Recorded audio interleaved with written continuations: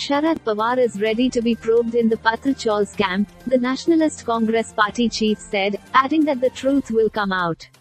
The BJP has been demanding an inquiry into Pawar's role in the Patra Chawl scam.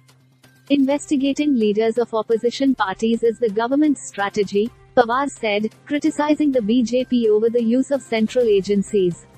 Shiv Sena MP Sanjay Raut was arrested by the Enforcement Directorate in connection with the case. In the ED's charge sheet, it has been mentioned that a meeting was held in the presence of Sharad Pawar, the former Chief Minister of Maharashtra and former Union Agriculture Minister. The NCP clarified that a meeting was held in the presence of Sharad Pawar about redeveloping Patra Chawl on August 14, 2006. A paragraph from the minutes of the meeting was also shared. Chargesheet party leader and MLA Dipen Raval said that all officers and people concerned were present at this meeting. Sharad Pawar has held many meetings on several issues in the state. The purpose of the meeting was to discuss, communicate and find a middle way. Swadhin Kshatriya, the former Chief Secretary of the state, was then the Secretary of the Housing Department, Awad said, adding that he has the minutes of this meeting. No decision was taken at the meeting, he said. Political leaders try to find a way through dialogue and, according to Awad, the same happened in this case. Sanjay Raut held a meeting in the presence of Sharad Pawar to award the contract to Guru Ashish Constructions Private Limited to redevelop the slum.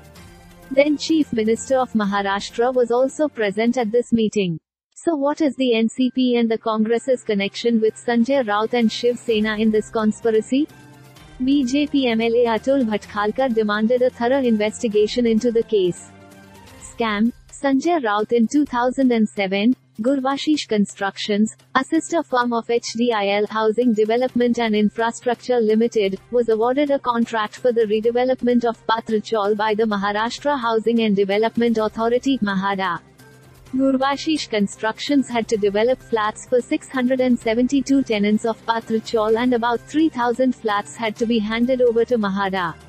The total land parcel was 47 acres and the remaining land, after handing over flats to MAHADA and Patra Chawl tenants, was to be allowed for sale and development by Gurvashish Constructions.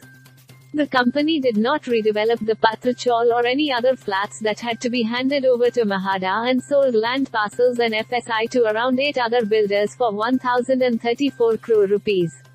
Praveen Raut, now arrested by the ED, was one of the directors of the firm along with Saring and Rakesh Vadhavan of HDIL, who were the prime accused in the PMC Bank scam case. He is also alleged to be a close aide of Sena leader Sanjay Raut. Raut opposes bail plea.